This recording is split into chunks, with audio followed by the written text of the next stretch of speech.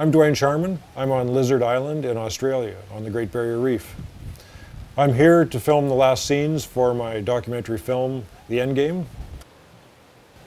Outside Magazine's obituary for the Great Barrier Reef might be overstating the case for the reef overall, but not every reef has experienced exactly the same temperature history through the coral bleaching event. A couple of days ago, we were farther south and we went out to Moore Reef.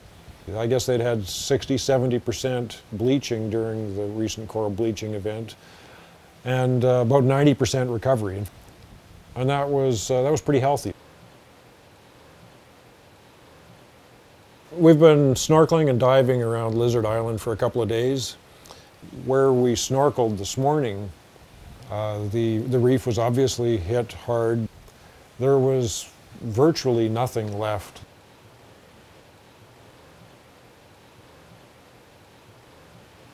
In the afternoon, we found another part of the reef that was doing much better.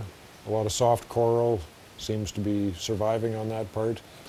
The coral has, I wouldn't say bounced back, but at least there is coral alive. I can only imagine what this must have been like a year ago, 10 years ago, when all of the reef was covered in coral.